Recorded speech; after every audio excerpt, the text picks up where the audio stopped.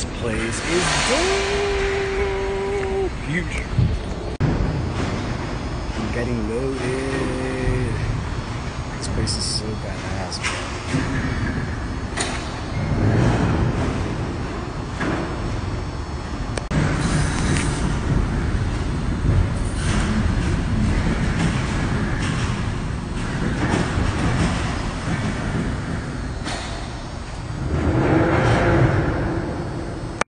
So, along with trucking and along with everything else comes the breakdown. It's not really a breakdown, but I brought it to the shop to have it looked at, and I've been here for about an hour, actually probably like 2 hours.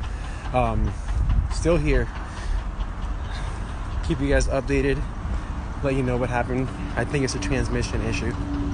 Automatic semis, man, just don't do it, but they're comfortable.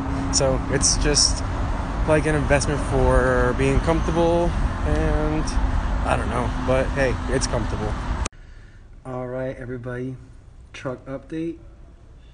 Still in the repair shop. Transmission has to be removed and repaired. And I am staying at a hotel. Not a bad decision. Also, one really scary thing happened.